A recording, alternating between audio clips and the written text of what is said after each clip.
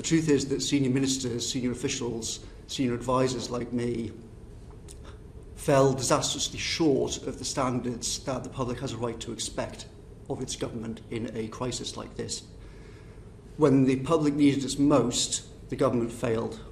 And I'd like to say to all the families of those who died unnecessarily, how sorry I am for the mistakes that were made and for my own mistakes at that. In no way, shape or form did the government act like in January like it was the most important thing. It didn't act like it was the most important thing in February, never mind in January.